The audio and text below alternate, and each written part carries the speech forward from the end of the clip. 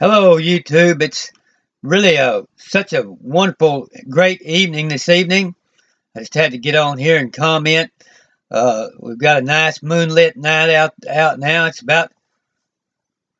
11 o'clock, nearly 11 o'clock, but I almost feel like going back outside. I was out until just a little bit ago, and a nice moonlit uh, moon is shining all up and down the horizon, and there's clear sky.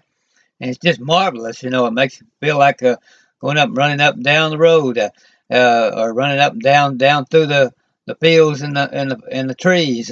It's just marvelous, and I'm just sitting here basking in all of the joy and the ecstasy and all the wonderful things that have happened with the YouTube programming and all, and the things we've been able to accomplish. The joy that I've had of listening to all of the other people, the other YouTubers, such as Tanya Love and many of the others that I could name. But there's so many thousands of good ones, good people on YouTube that I've listened to from time to time, and so many good ideas being put out, and it's just a marvelous thing. And I have so many things that I need to teach also, which I'm going to be getting into because I'm going to be getting into it in the next over the next few weeks.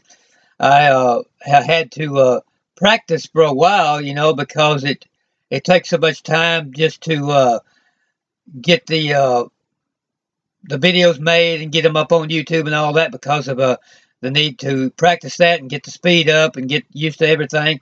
And so I really haven't got into the teaching much, near to the extent. I've got into some good stuff, mind you, but I haven't got into the really, really, really good stuff it's going to be coming up. It's going to really be wonderful. It's going to really blow your socks off, because you really need to continue to listen to this Spirit of Ecstasy channel, because I'm going to really pour out a lot of good stuff.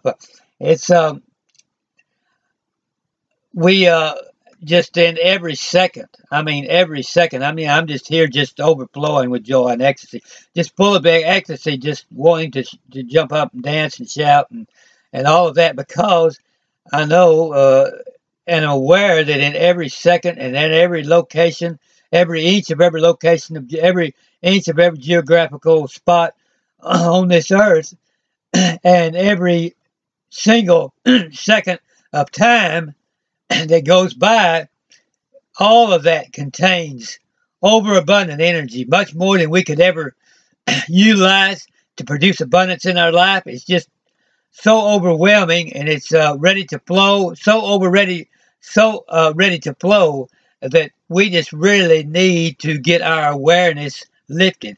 And so there's a great need for me to get on here and continue to lift awareness, not only my own, not only other people's awareness that are listening, but continue to practice lifting my own. And each time I get on here to teach, I'll be practicing the same things I'm saying.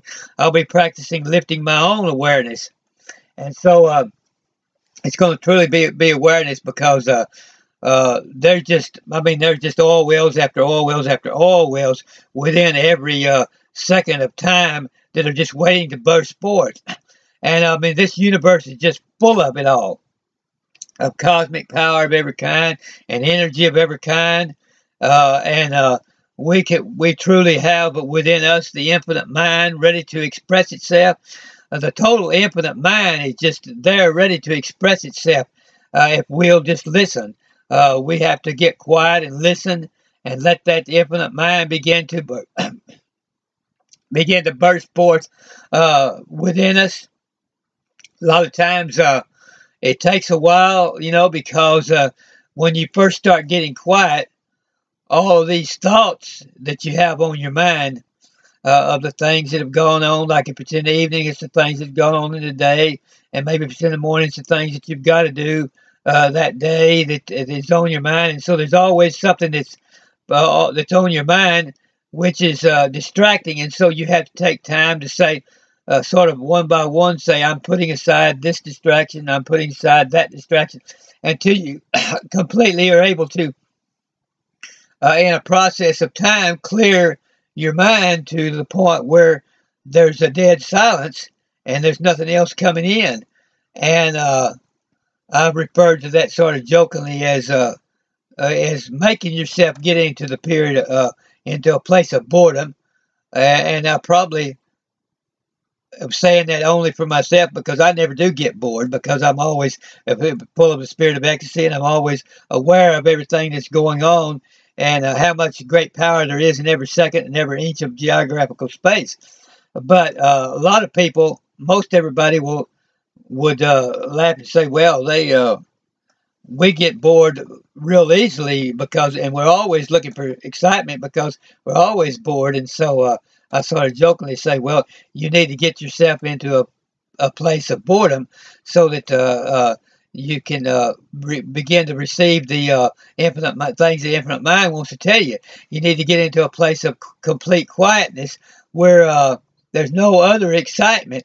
If we turn on the TV and there's a real exciting movie on, or we have just bought a new car, or we've just bought a new bunch of electronic equipment, or whatever it may be, that's exciting us for that moment. We've got to wait till that excitement dies down.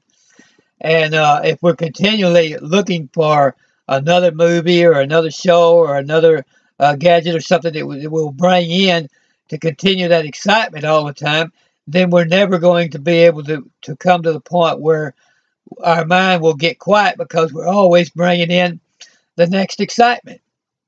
And so there has to come a point where we say, okay, I'm going to refuse to let these other excitements come to my mind, so I'm going to turn off the TV.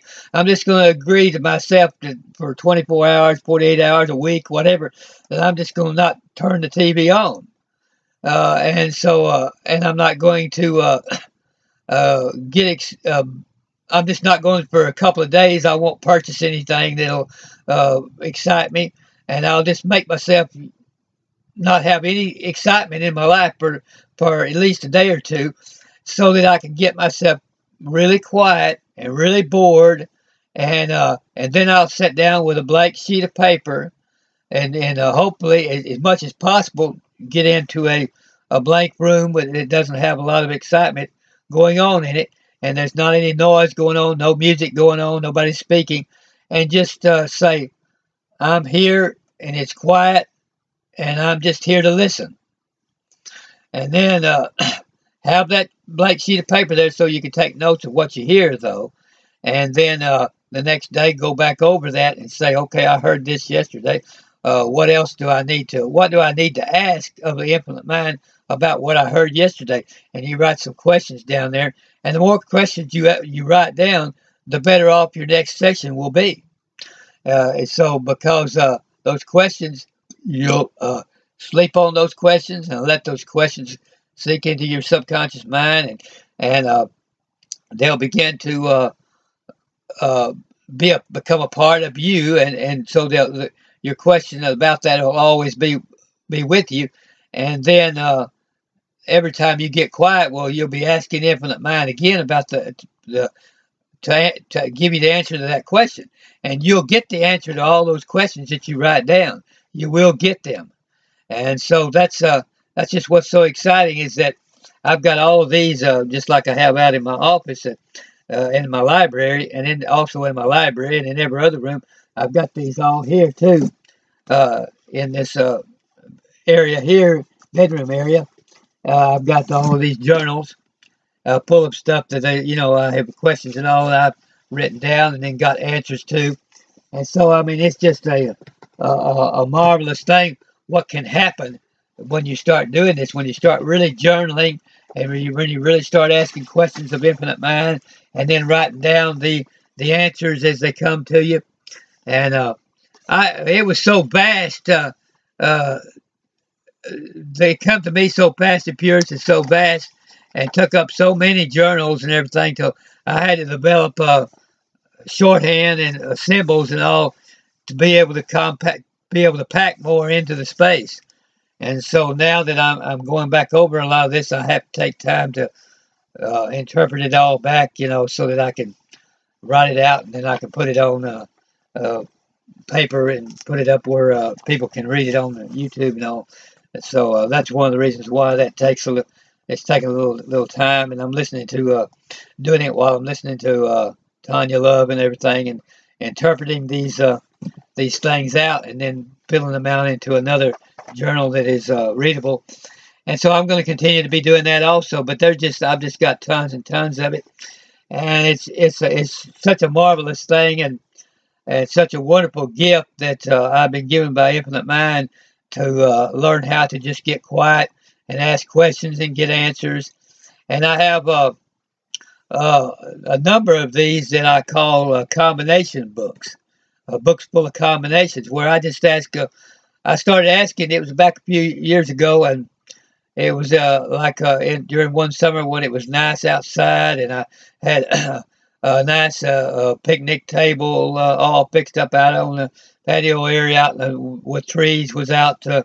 Nice trees all around, shade trees and everything, and I would sit there and I would let myself just look at the birds and the flowers and trees and ask questions, and I would ask questions of God. So I started asking the Infinite Mind, what is the combination to greater and greater abundance, and what is the combination? I say, what is the combination to health? In other words, maybe what I mean by combination, maybe what books I need to read, or what verses in scriptures maybe that I need to get a hold of and memorize, or what particular ways of thinking, and and make it out like a mathematical formula or a chemical formula, where I'd say this book plus this way of thinking plus this verse in some scriptural text, or some particular metaphysical course, or something that I would and I'd add all of those, which ones of those, and how would I add all those together in order to come up with the secret of abundance, or the secret of health, or the secret of peace, a solid peace and joy, or what would be the combination A, B, C, D, and E of say maybe it might be 5 books, or maybe it might be one book and one great saying by some famous person, or maybe it might be one of the principles in Think and Grow Rich, or it might be magic of thinking big, or it might be some particular listen to some particular person on YouTube, or somebody might even be listening to Tanya Love on YouTube. That might be one combination to. Well, I'm sure would be a part of a combination to receiving abundance and happiness in your life, to listen to her, and listen to my program too, and you can put that down as part of the combination, as well as other books which been recommended by myself and by her. Getting into the vortex, you could write that down as A, getting into the vortex, but by Jerry Esther and Jerry Hicks, as A, where you have A plus B plus C plus D plus E being a combination to getting abundance. You could put that down as number A, and then you could put down what I like at John 7:38. Out of your innermost being, he that cometh unto me, which means come to Infinite Mind, realize the Infinite Mind's within you. Out of his innermost being will flow rivers of living water, which is really immortality and immortal ideas and infinite ideas and infinite health and all that joy and infinite joy and abundance and energy and all that. It's going to be flowing out of you. Well, you could put that down as number B, and then maybe you could put down the 12 principles in Think and Grow Rich as C, persistence, desire, the sixth sense, developing the sixth sense, and then you could maybe put down taking a course, maybe Dale Carnegie course is D, and then maybe take a metaphysical course like the Institute of Religious Science. They offer courses in that's based on that textbook Science of Mind by the book called Science of Mind, and then there's the Infinite Mind book. Ernest Holmes writes Science of Mind, and then Joel S. Goldsmith, The Infinite Mind, and you could put those down as part of a combination also. So I'll see you then.